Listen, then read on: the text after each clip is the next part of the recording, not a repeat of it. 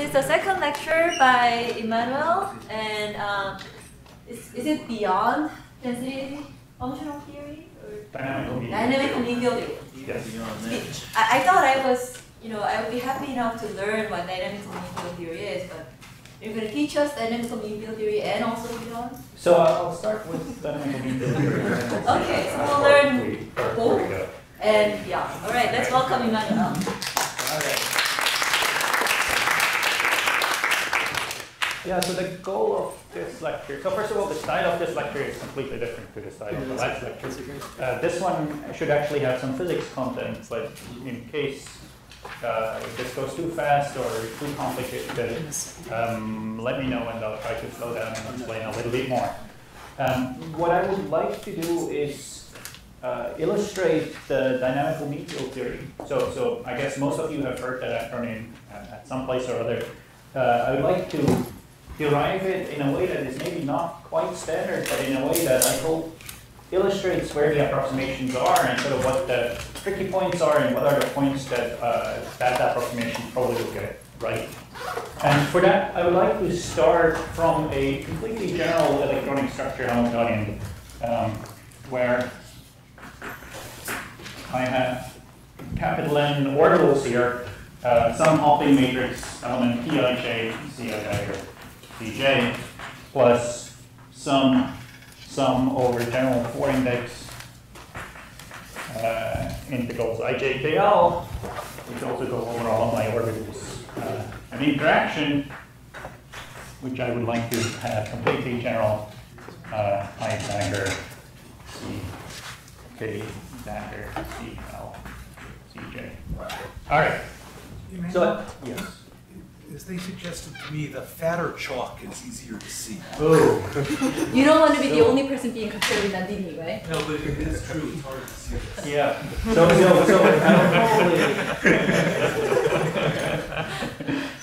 yeah. If it remains hard to see, protest please, and I'll try to improve. Good. So special cases of this would be a Hubbard model where you just have a T and a U, and most of these terms are 0, or and the U would then be completely on-site. So at this point, I would like to go back to the 1960s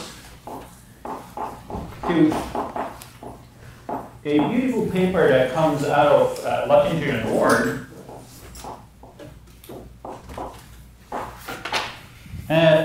of which I will, make some statements, and you're going to have to go back and read the original paper, which is really beautiful and fully self-contained, to get the derivations in such a way that we can talk about approximations.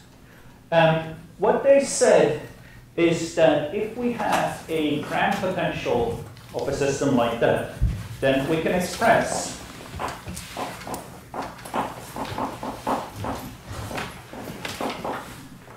the grand potential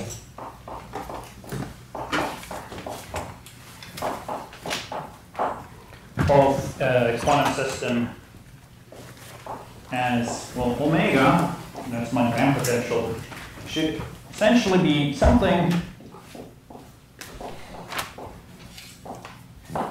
which has to do with the Green's function, something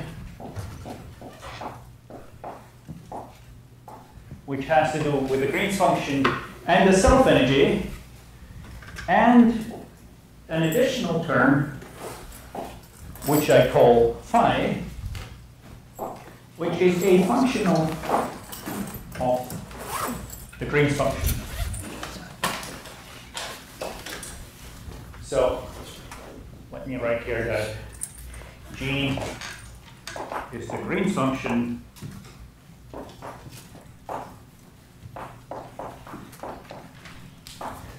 sigma is the self-energy,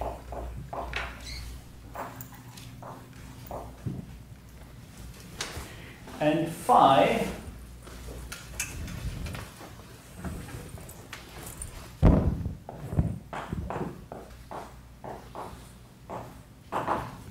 the so-called Luttinger-Ward functional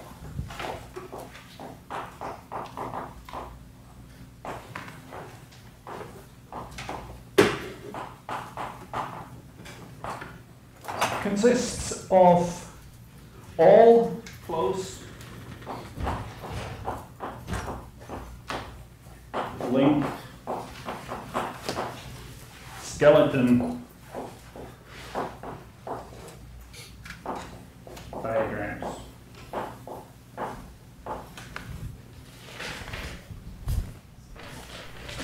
Let me stop here.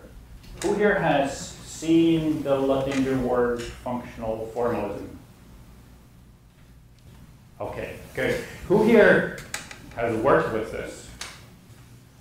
Okay, most of you have not. Doesn't matter.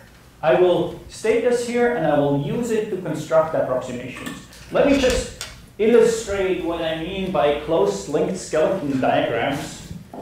What I mean by this is if I have this functional of the Green's function, then that in terms of diagrams consists of diagrams that look like this, where I have Green's function lines here and their interactions lines here, and Luttinger and Ward derived that I should draw all possible ways of linking these diagrams. Those are the ones with one interaction, those are the ones with two interaction lines.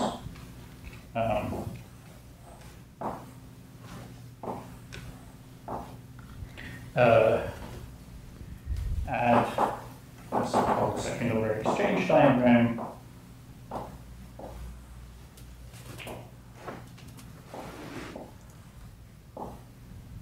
And if I sum up all the contributions from all the diagrams that have Green's function lines here, that are closed, meaning they have no open ends, that are linked, meaning they don't fall apart into two different parts, and their skeletons, well, let's just say that they have this Green's function line here, then what if I sum up all of these, then I will get the grand potential here. So that looks useless or highly theoretical and not like a good starting point to actually get anything done. Let me just say that if I have that Luttinger word functional, then I can extract from it the self-energy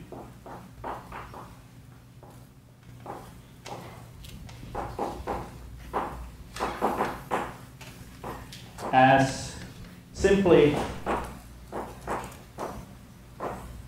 taking this series of diagrams here, taking scissors, cutting one of those lines, right? And if I look at this in terms of diagrams, I get sigma as a function of G here is, well, the Hartree diagram plus the Fock diagram. Let me draw it like that. Plus second order diagrams like this one here. Right, plus all higher order diagrams. All right. So that here is a theoretical formalism that's been derived in 1960 by these two guys that gives you a way of diagrammatically expressing the grand potential. Good. Once we have that, the question is, why is any of this useful? And just a year later, Baim and Karanov said,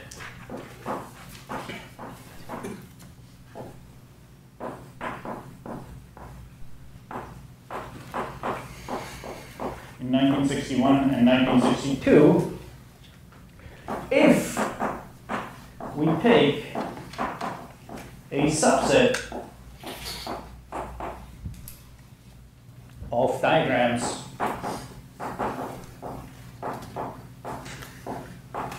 of phi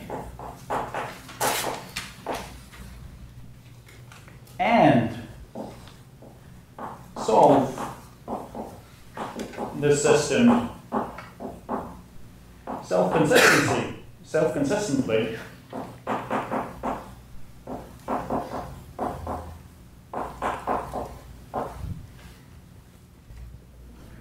it will automatically respect certain conservation laws.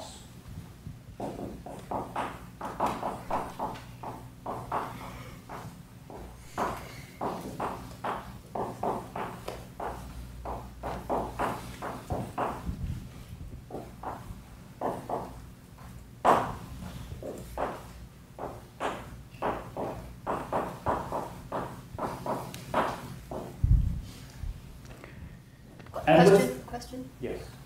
Is grand potential is it a physical thing, or is it just a calculational tool? Is it related to some thermodynamic potential? It is the thermodynamic potential, right? The grand potential F of minus, statistical mechanics. Exactly. Right. Of a quantum system. And how do we know that's true? I don't have time to derive that here, but this is something that you should really do in an afternoon, because this paper has been written sort of completely self-contained. This is just statistical mechanics, green function formulas, and derived line by line until you arrive at an expression like this. The only reason why I have this expression like this is, this now has all of the close-linked skeleton diagrams. Those guys says, well, it's actually, if you just take some of these diagrams, what you'll get is an approximation, right? That approximation is guaranteed to satisfy a couple of useful conservation laws, and that is a necessary but not a sufficient condition for constructing, approximations. And so from this, we can now go and write down phis that contain a subset of all possible diagrams. For example, we can say that our phi functional should be the Hartree-Fock phi functional, which simply consists of this diagram plus this diagram. Well, let me write it down. All right. So that is the Hartree-Fock approximation. Automatically satisfies some conservation laws. That's your standard mean field approximation. I can say that I would like to start from the Hartree-Fock approximation and add all of my second order terms to it.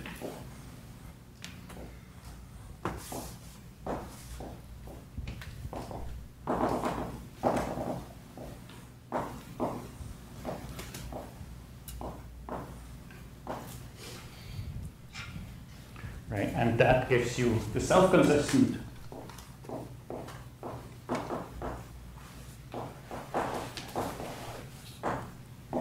second order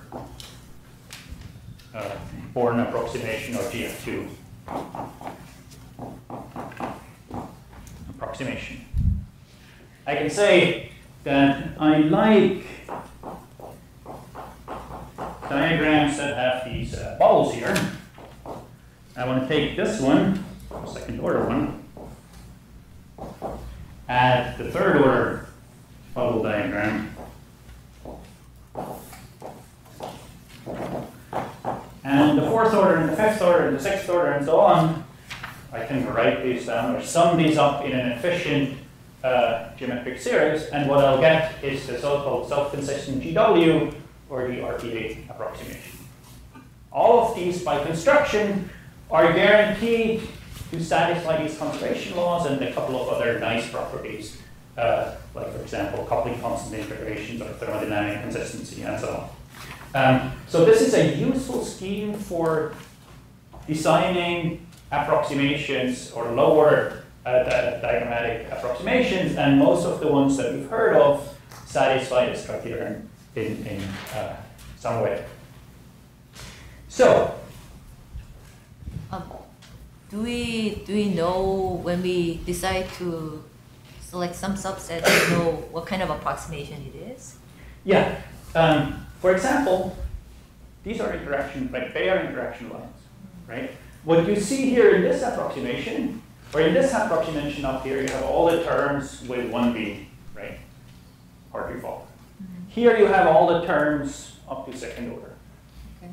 Here you have terms up to infinite order, but only of that certain, bubble. Yes, that's organization of the diagrams, but Right. in terms of like, in some physical way, when is that, is there, like, I guess I'm asking, is there a small parameter, do we learn in what limit that approximation is valid? We coupling for those two, right? For those here, for GW, anybody's guess, right? What you're, Which is? well, in particular, what you see that in GW, let me write here, find GW and find GF2, right? For GW, the best way of seeing what doesn't work is the fact that you don't get the second order interaction in here. So you would not expect this to be valid for longer than even just mean field, right? There are exceptions if you can guarantee that this diagram goes to 0, and uniform electron gas high density is one of those limits. But typically, this here doesn't tell you that it's a good idea to pick certain diagrams. It only tells you that if you pick certain diagrams in here, you solve it self-consistently, then you're guaranteed to have a couple of conservation laws that you would expect a good approximation to fulfill. All right? So this now gives you a way of systematically constructing approximations. Excuse me. There's a couple questions. Oh, yeah. Yes.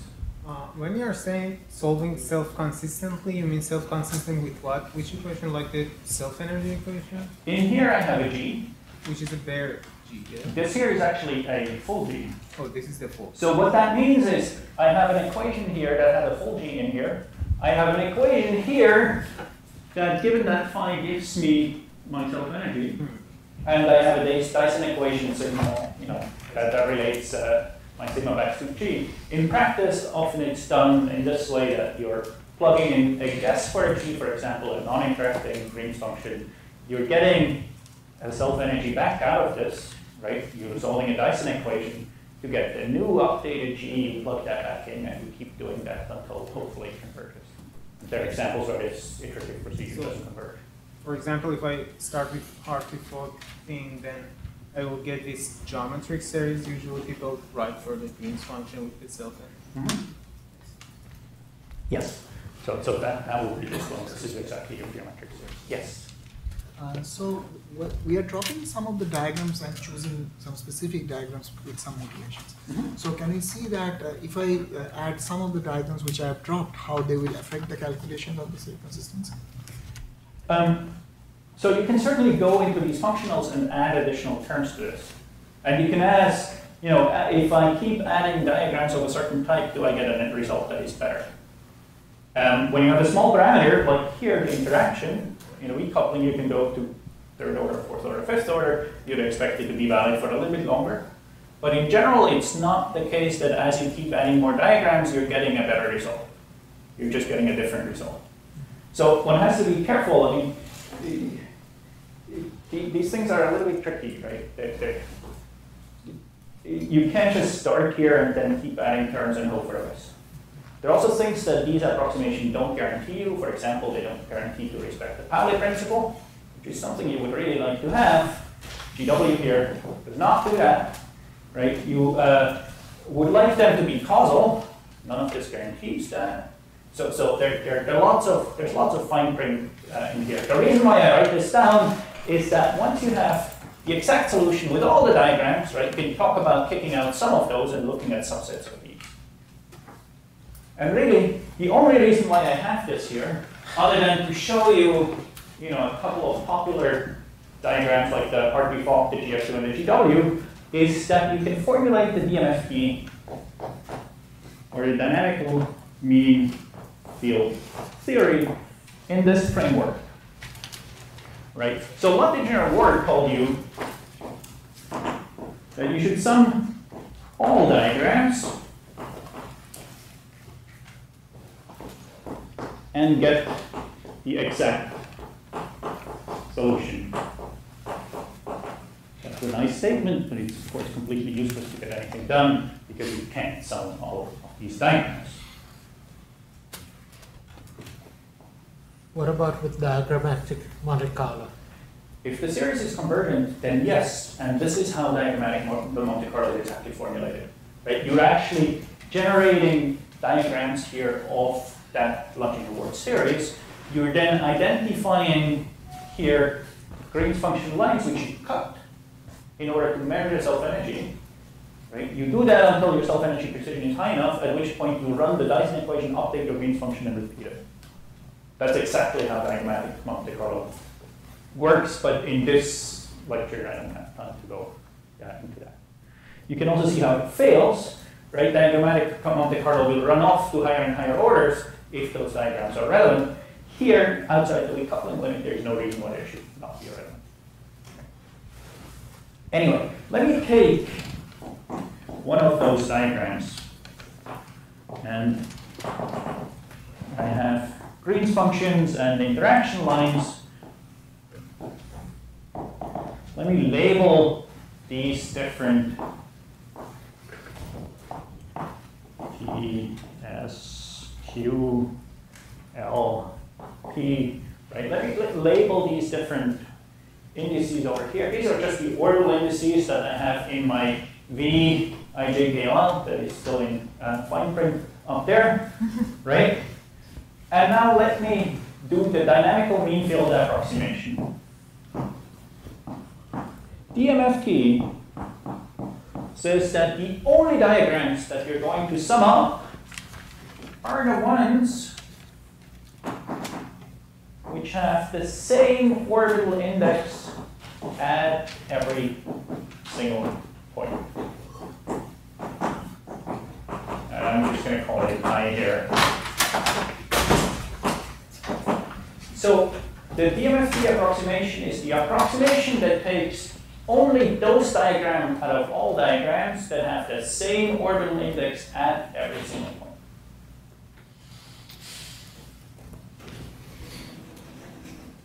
So DMFT says sum up all diagrams with the same orbital index. But do that to infinite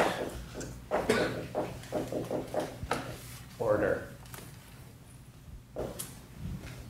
Right?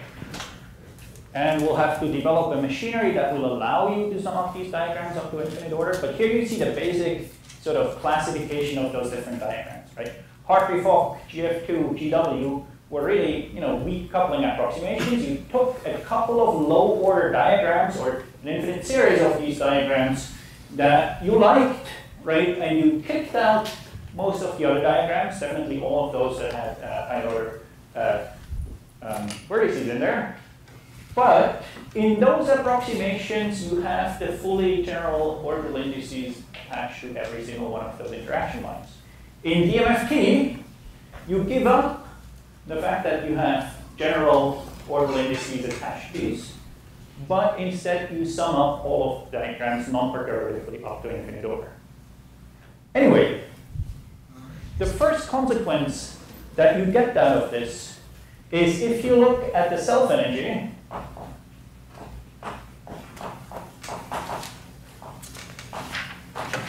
sigma, which really is just d phi by dg.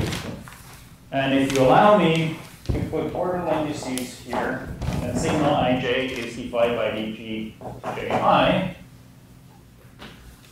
Right?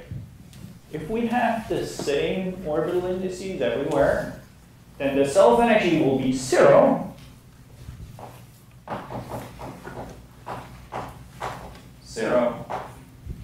Unless, except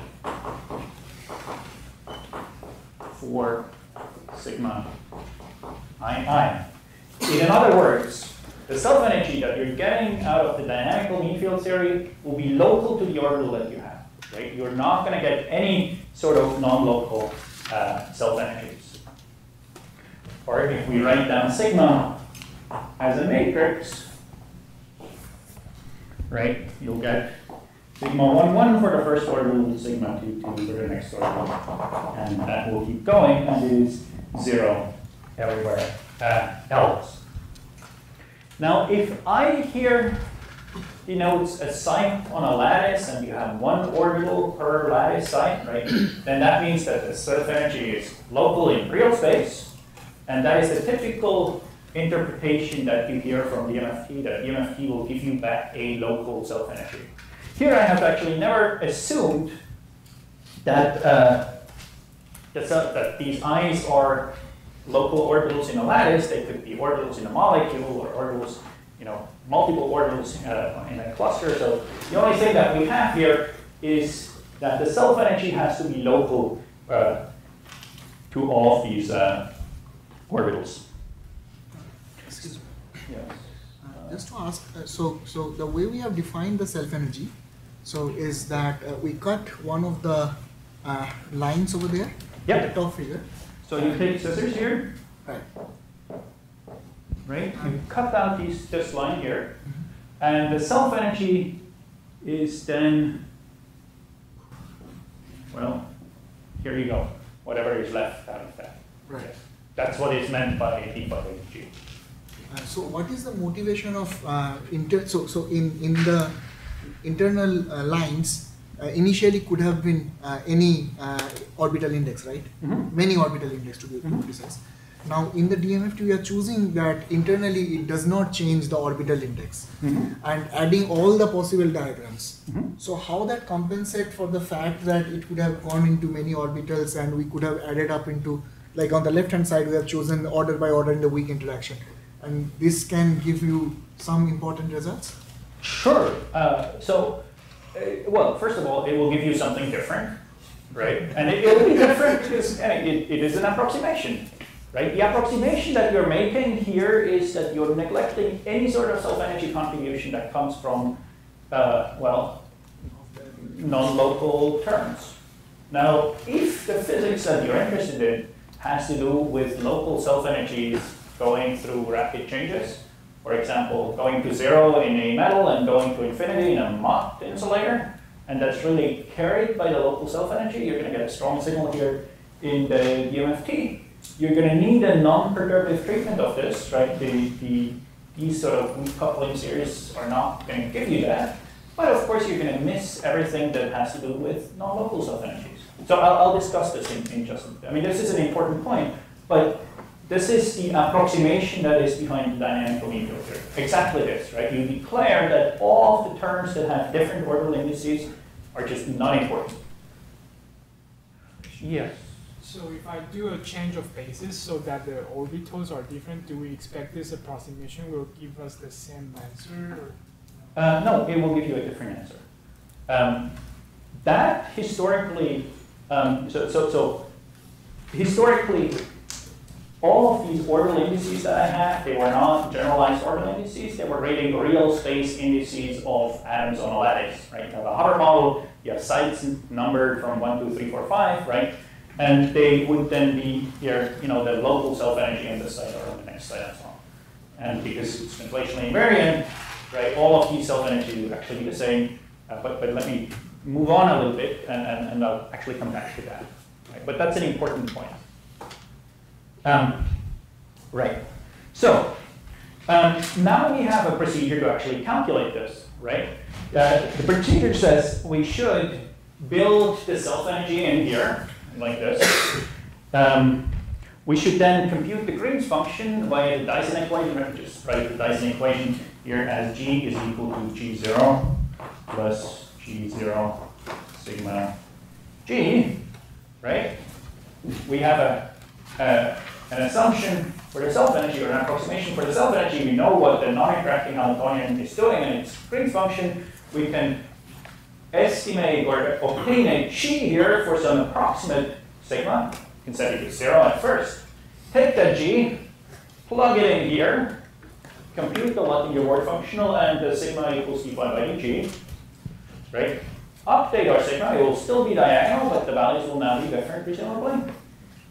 Update the G, update the phi into sigma, update the G, update the phi and the sigma, update the g, all the way until you get convergence. In practice, surprisingly, it actually turns out that this convergence has never any convergence problems. Always converges very, very nicely to a single solution, unless the physics itself is such that you're getting coexistence of multiple solutions.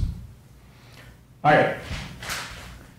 So let me discuss this a little bit, and we've already mentioned a bit here. So the first point is really, and this is actually a point that is not discussed as extensively as really it should be, is we started out with the Vijkl,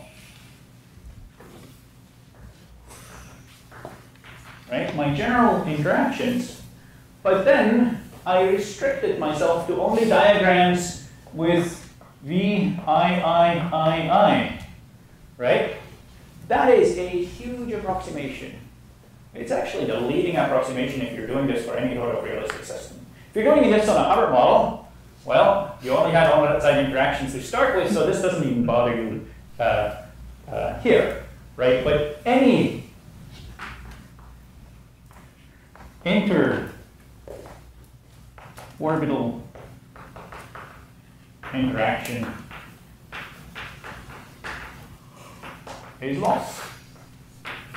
And that now limits you in the type of physics that you'll get out of this. So the second point, which is also more or less clear, is that even local interactions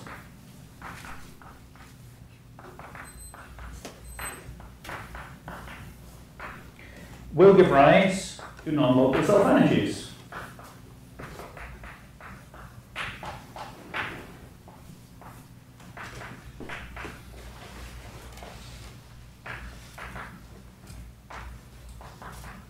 That's a bit of a trivial statement if you think about it for long enough, but if I'm explicit about it here, and I look at this second order diagram, and I label this here as J, and this here as I, then you can see that this self-energy diagram is a contribution to sigma ij, right? Even though it has only local interactions, this is a local interaction in orbital J, and this is one in orbital I, right? So, those non-local self-energies are not in the MFT.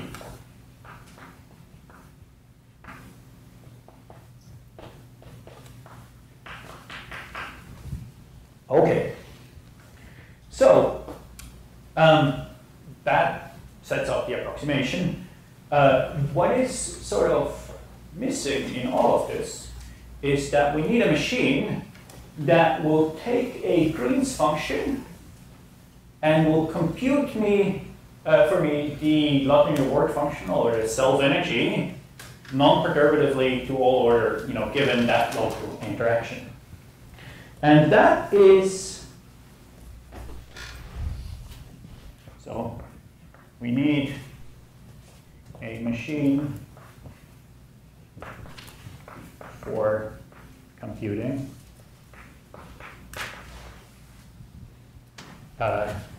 G or sigma given AG. And that is where the impurity model construction comes in. Let's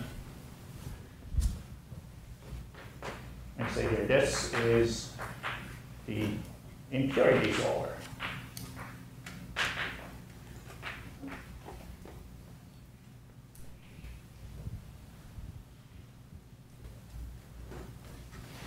So the bare propagation of the Hamiltonian is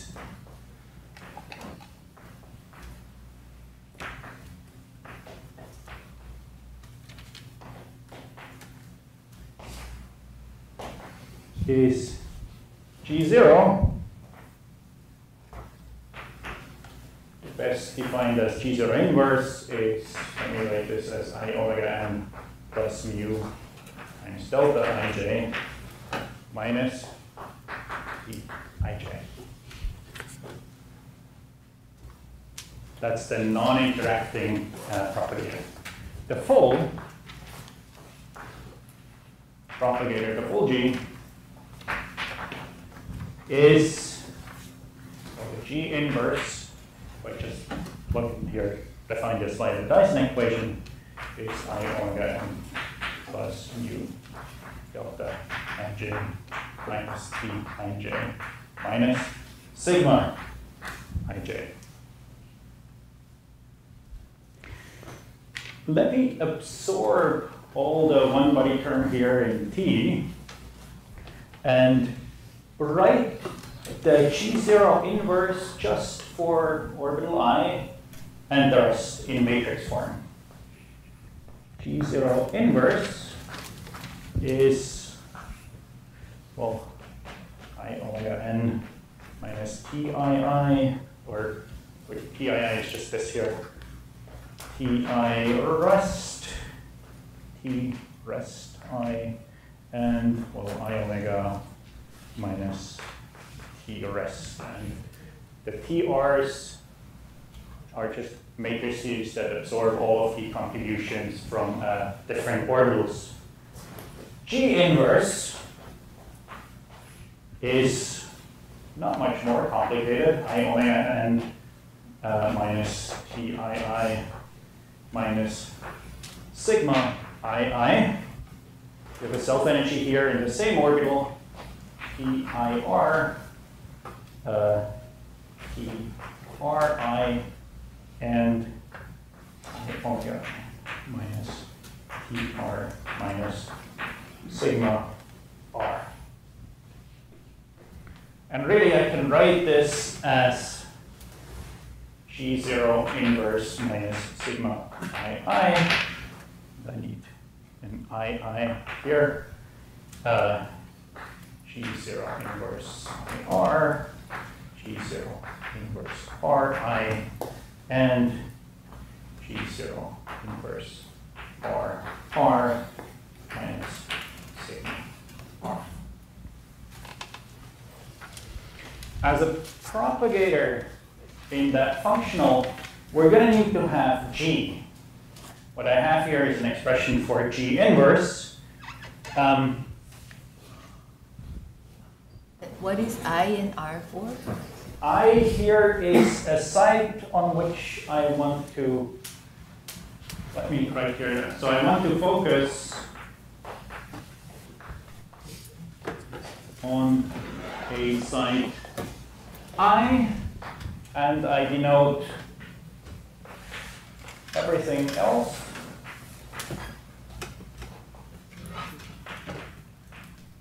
as R for the rest. So I have a self-energy matrix in here. Let me, for example, take out here the first row and column called is II, IR, RI, and RR in block matrix form.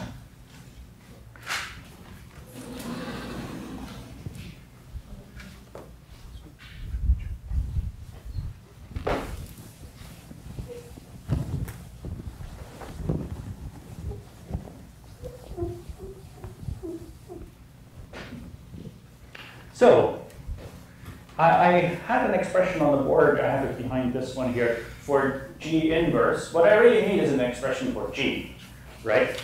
Let's look at a block matrix Emergent.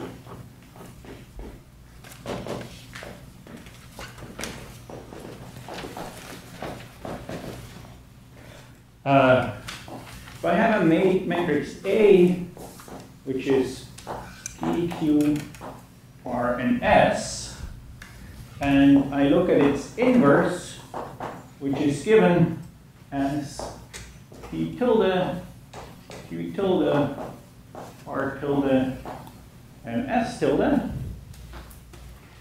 then P tilde here can be expressed in terms of P, Q, R, and S as P tilde is P inverse plus P inverse Q S minus R P inverse Q inverse R P inverse. You obviously, to prove this is you just do an LU decomposition, you just do a matrix inversion of this and look at this term. But this here gives, if we look at G inverse as PQRNS, gives GII, the propagator in the block that I care about, as, well, G naught inverse II minus sigma II plus complicated terms that have, many mixed things here that have inverses of whatever. They're too complicated for me, so I'll give them a name. I'll just simply call them delta II. Right? And the definition of the delta II is this here, which is the inverse of that, or that matrix here, which I will tell you later, I really don't need to know in this form, because it's useless, it contains unknown quantities.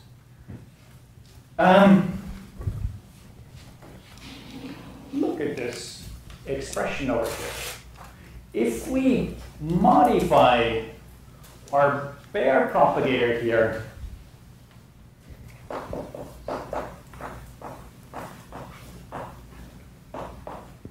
as G naught inverse is G0 inverse II minus delta II, then that thing looks like a Dyson equation, has the same interactions, and we have an auxiliary system that is now only dependent on these II indices, which when we sum it up, when we sum up all of the diagrams, will give us sigma II and GII. That definition of the Baire propagator for that auxiliary system, right, that is the definition of the purity Baire-Green's function here, which is the original Baire-Green's function that you had modified by a so-called hybridization function. Unfortunately, when we do that, of course, delta is unknown, right? It's a very complex object.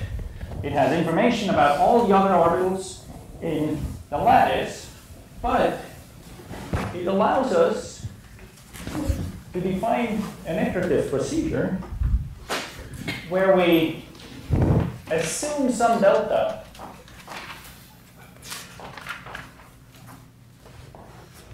Delta 0 is a good assumption. No hybridization whatsoever, but it can be anything else. Then solve the problem where out of the G0 and V, your Baire interaction, you're getting the sigma II. This can be done numerically with a so-called impurity solver. Evaluate your Green's function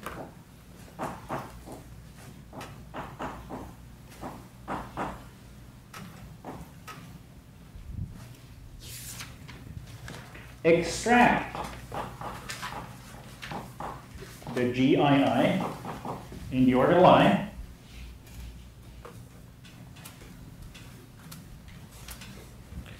compute G0 inverse as GII inverse plus sigma II, update delta, and iterate. And solve this to convergence. So now we have a machine that lets you forget about the entire lattice that is out there and only works in that subset II. It's based on an assumption of some impurity or hybridization function delta, which you can set to 0 initially, or to some other value that you like. You then, out of the delta compute to G0, you use a so-called impurity solver to get from a G0 and a V to your local self-energy. You plug your local self-energy into a Dyson equation. Out of the Dyson equation, you get the next iteration G0 and delta, which you can then update, plug in here, run your impurity solver, solve your Dyson equation, compute the next iteration, right? Plug it in here, solve your impurity problem, and so on. So with this, we have taken the somewhat abstract formalism of Luttinger and Ward and an approximation that has told us to only ever look at the local self-energy, or only ever look at local diagrams and kick out all other possible diagrams. And we have turned it into something that is numerically tractable, which namely now only consists of solving a local problem. There are only II indices in this problem. It's still a non-interacting quantum problem that you need to solve non-perturbatively, but we can do that using powerful numerical methods, obtain a self-energy, and then iterate this until you achieve convergence. So we went from 1960s many-body theory to a practical prescription of obtaining self-energies of that form. A couple of comments or questions about this. So a couple of comments are in order. Of course, the first comment is nobody will bring back the diagrams that you kicked out, right? So the VIJKL that you started with and kicked out, except for the VIIII, that is gone. It will never come back, right? So anything that comes out of non-local interactions is lost. Typically, what is done in practice when people try to say something about realistic materials is they invoke screening. They manually adjust their interactions to something that is, more an effective interaction, typically much smaller, to try to compensate for the non-local interactions and run this with these adjusted local interactions. That's an ad hoc procedure. It's a free parameter in your theory that you can tune in order to get the results that you like. So this is one of the places where you have to be very careful. The second approximation is, of course, that all the self-energies sigma ij, where I was not equal to j, are lost. So unless your physics really is dominated by local or local phenomena or intra-orbital phenomena where a self-energy does something, from small to very large, you're not going to get that feature. A lot of the interesting physics, for example, in the group rates, is given by self-energies which are not local. And single-site EMFT, that variant here with just a single orbital, is of course going to miss that. So you have a choice of orbitals. Does choosing localized orbitals help? It's not clear because it's not clear how to localize these orbitals in an unambiguous way. And even then, if you look at the non-local Coulomb matrix elements, there's no reason why they should be zero. Right? So there's a lot of fine print behind this. And what people do in practice is they manually adjust these. They localize the orbitals, and they manually adjust the interactions to try to compensate for kicking out all the non-local terms. And then they hope for the best. So that's not your typical quantum chemistry procedure, but that's what's done, yes. So in case of a molecule problem or orbital problem of a single atom, these methods did they produce any reasonable result before? It's a loaded question, not without adjusting your interactions, right? And if all that you're comparing is the energy, and you have interaction parameters that you adjust, you can adjust them to get the right energy, and then that's sort of pointless. But I'll come back to that, because now that we have this method, right, we can go back to Luttinger and Ward, and we can ask, how do we do a better job at this? Like, how do we improve on the dynamical mean field theory? And so first of all, a good point to start is that rather than saying that you just want to have local interactions,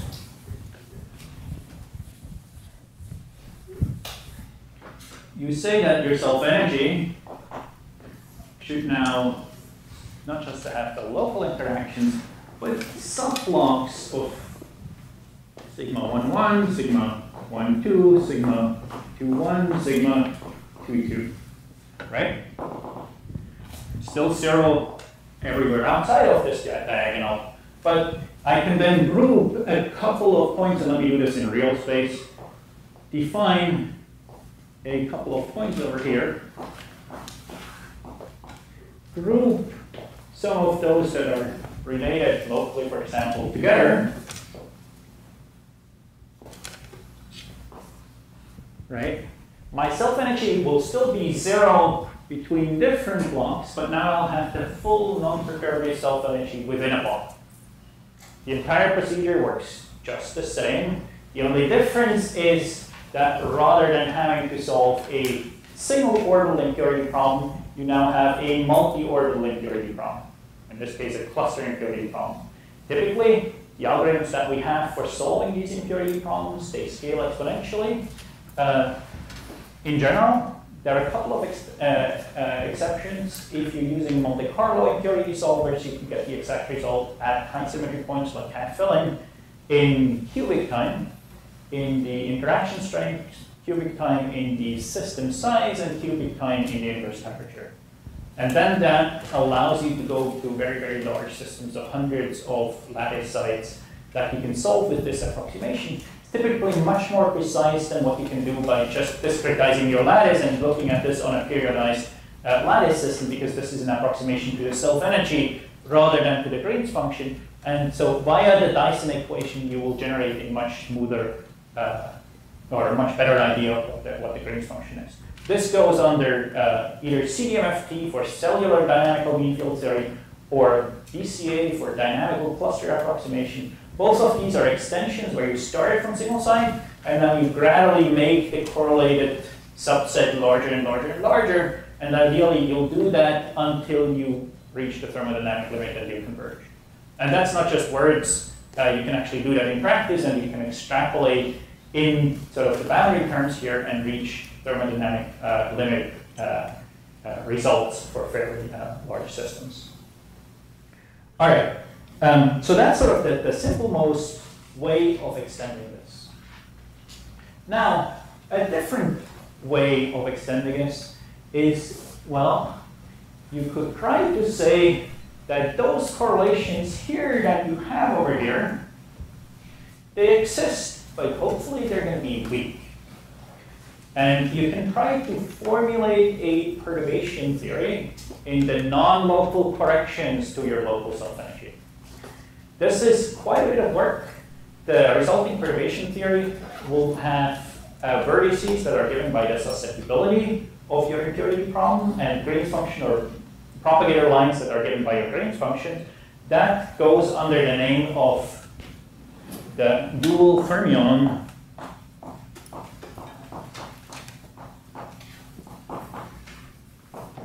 approximation.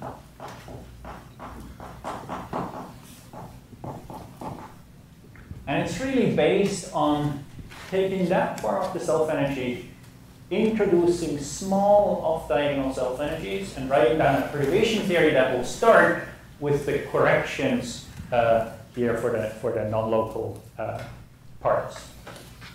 You can also do something that is a little bit smarter than that, or a little bit clearer if you're looking at the type of approximation that we've done here.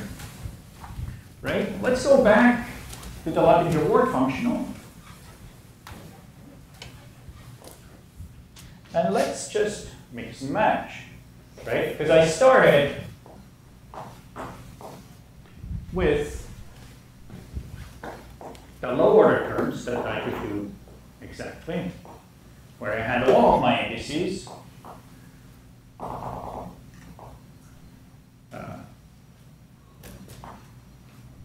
Hartree and Falk, and potentially second order terms. There are two of these.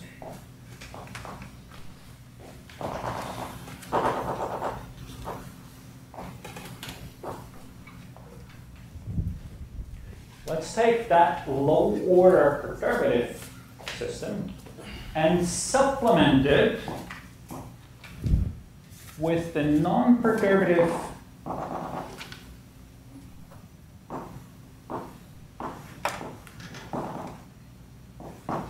DMFT, or the non-perturbative impurity model answer, right? Where we now have all of the local or local to some orbital block terms up to infinite order. So this is weak coupling perturbation theory combined with non-perturbative impurity models or impurity construction.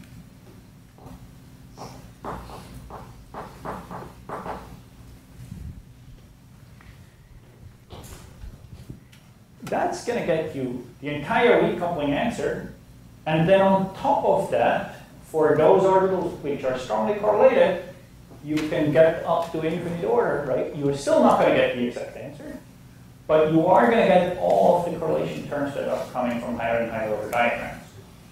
And now you're back to a method that you can make controlled, right? So the phi that we're getting, in this case, is the phi of the GF2 plus, let me now sum over all of my, we call that M correlated subspaces, where I have the phi strong or non-perturbative in the subspace I minus the phi GF2 in the subspace I.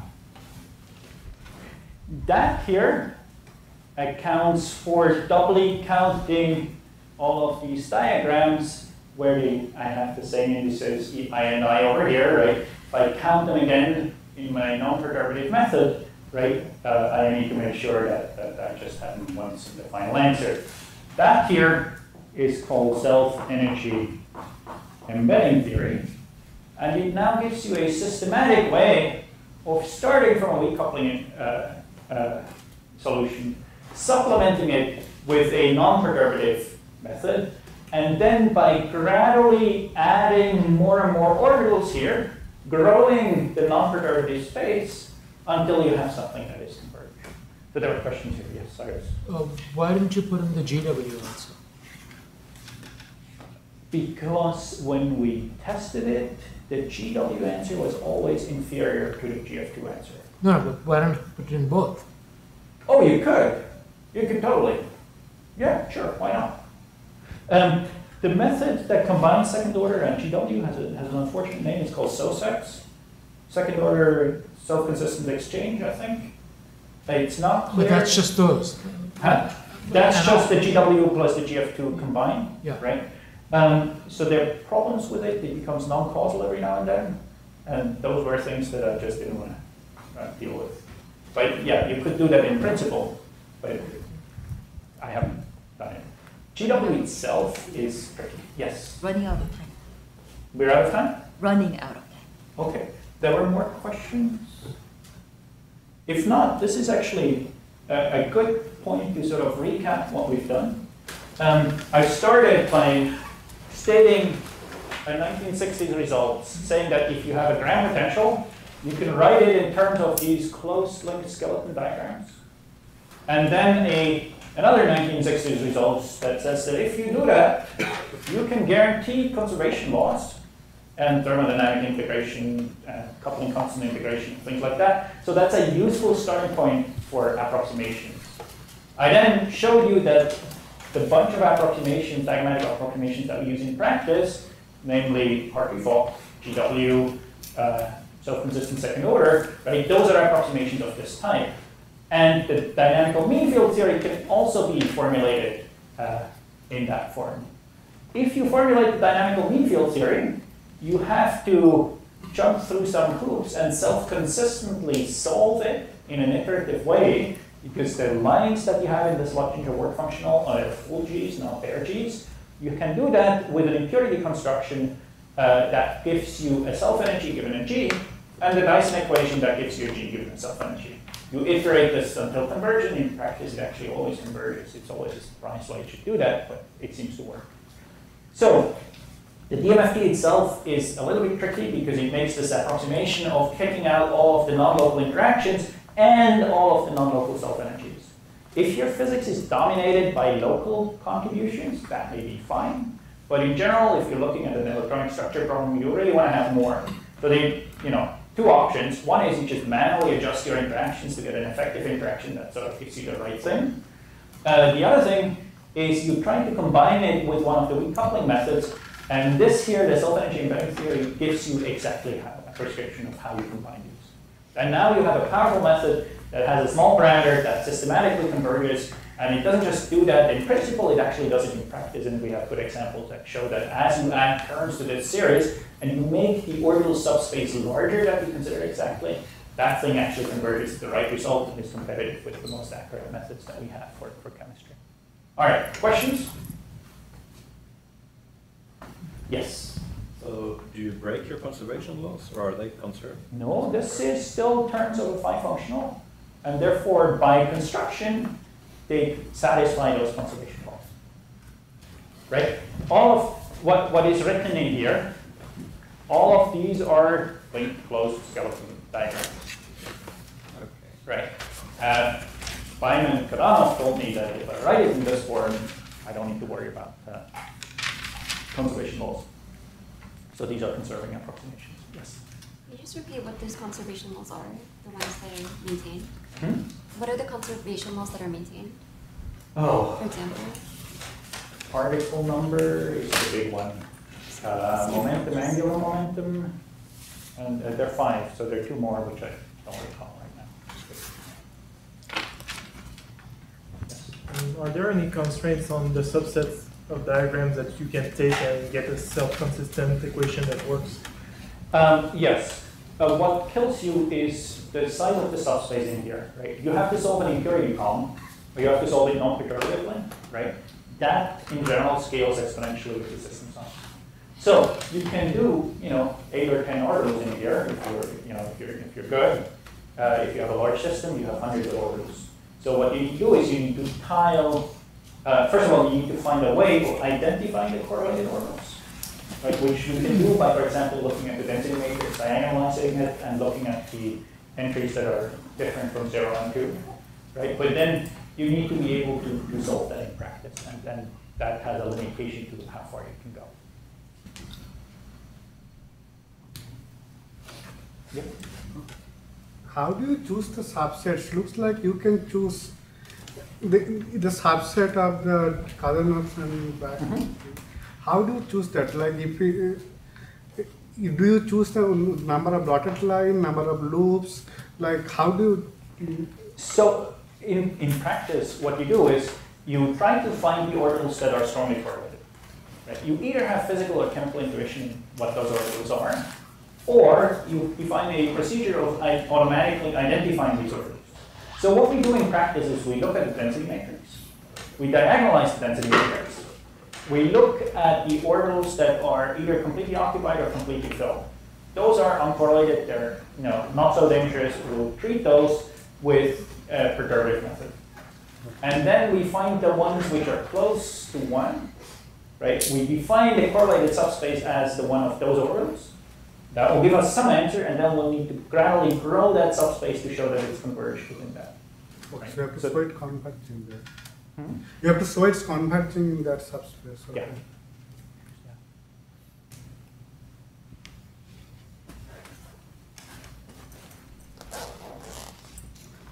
No more questions? I have one. Is it obvious from the diagrammatics why where is the dynamic? Why is this dynamical while others are not? How do I? Why is it called dynamic? I know at the end you get sigma of omega. Yeah. So this here is imaginary time, right? You see that the standard mean field theory is instantaneous, right? There's no frequency dependence, there's no tau dependence in here. But once you go to any higher order diagram, you can take up some tau dependence. That's the dynamical. All right, so we have half an hour, well, 25-minute coffee break. So let's thank Emanuel and come back at 4.